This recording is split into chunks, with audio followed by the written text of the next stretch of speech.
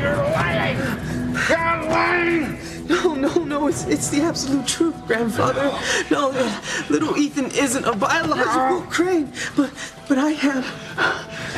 It can't be. It cannot be. It can't be. It ruins everything. Everything I planned. It's all based on the irrefutable fact that Teresa's son has my blood running through his veins.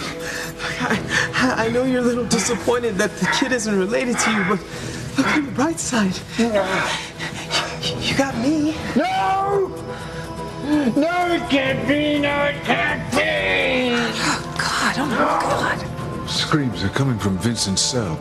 I will have you all in hell. The hell with you. The hell with everybody. The hell with them all. You have to separate.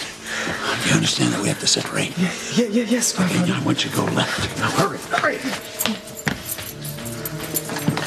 You have done nothing but accuse me of heinous crimes since you came home. But you're the one who's vicious, Pretty.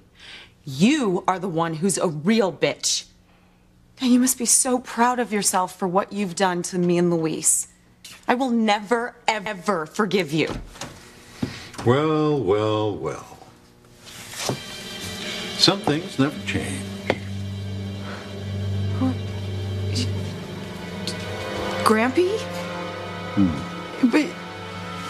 But you're Dead? dead. No. I don't think so. No.